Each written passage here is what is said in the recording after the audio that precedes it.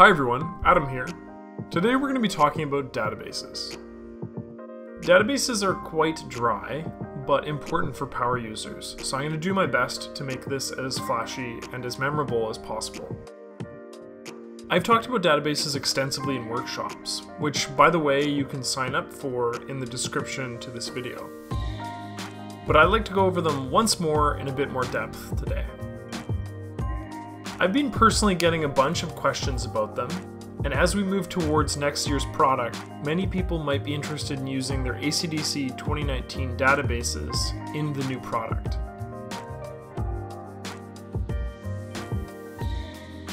Okay, so if you're using ACDSee, you've probably figured out that the images you're previewing and editing are a direct representation of your hard drive.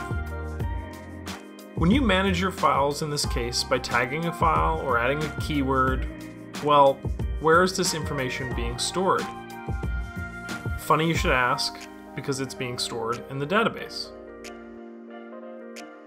The database is how we hold the following information.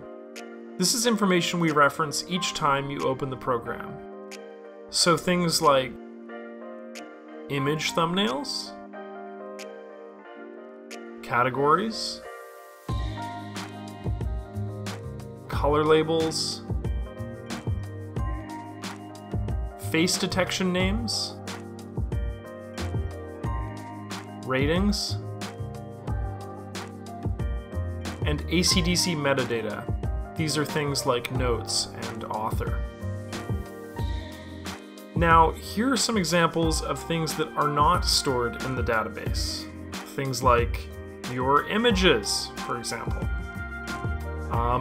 IPTC and EXIF metadata, and development sidecar files. When you open up ACDSee for the first time, regardless of whether or not you care about things like ratings and labels, ACDSee has gone ahead and created a database for you. By default, the database is called, well, default. You can verify this by navigating to File, Database, and Open. As you can see here, ACDSee names database files with the .dbin file type. Okay, great Adam, thank you, but I want a new database with a much cooler sounding name than that one. So to do so, I would create a new database by simply navigating to File, Database, and then New. Okay, so now you have a database. Let's hypothetically fast forward to managing your files, editing, and having a grand old time. Well, it's now 2 months later, and you've developed a catalog that is worth maintaining. So I bet your first question is, how do I save my database information? The answer to that question is that it's already been saved.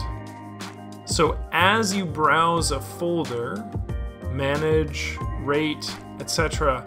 within ACDSee, it is automatically saving that information and adding it to your database. This brings us to a neat fact about databasing. If you navigate to Tools, Database, and Catalog Files, this enables you to catalog entire folders that you wouldn't normally browse.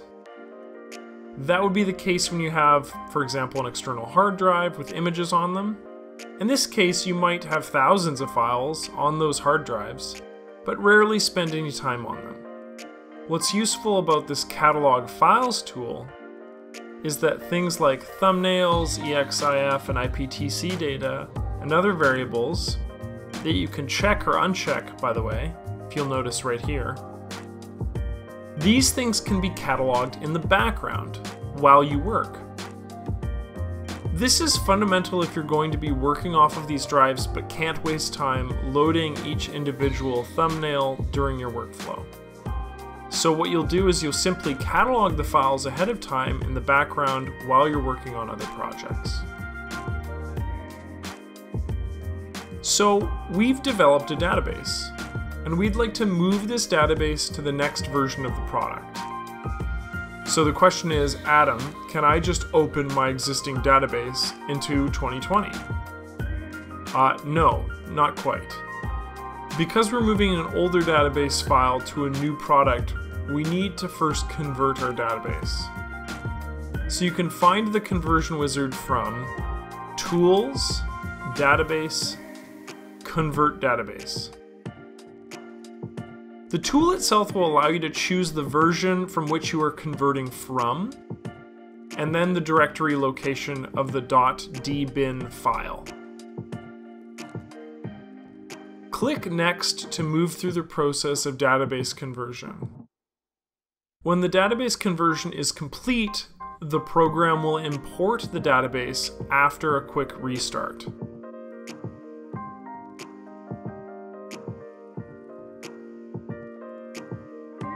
The last thing I find really pertinent to discuss is the Database Maintenance tab. You can find database maintenance under Tools, Database, and Database Maintenance.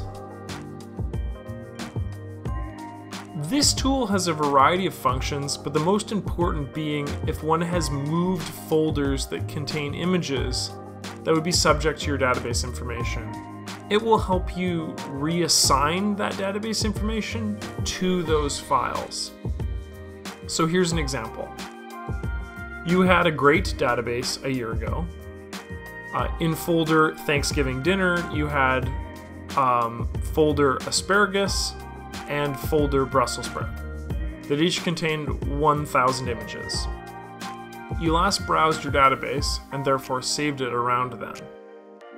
If you move that folder Brussels sprout to your external drive and later you search some images in that folder and try to take one into view mode, you will get a message that the file, in this case, doesn't exist anymore. It might have been moved or even deleted. You can use database maintenance and rebind that folder so that the database knows the file's new location.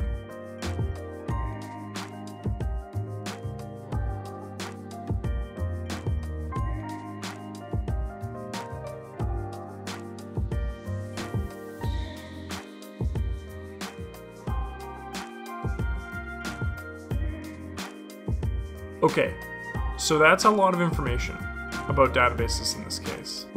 But for me, the takeaways are as follows. So, what does a database preserve? Image thumbnails, categories, color labels, face detection names, ratings, and ACDSee metadata. Databases are saved automatically. And finally, that you must convert an old database to use it in a newer product. Thanks for watching this tutorial video on databases. Please like, comment, or subscribe, and as always, you can find more tutorials on our YouTube channel. Thank you so much.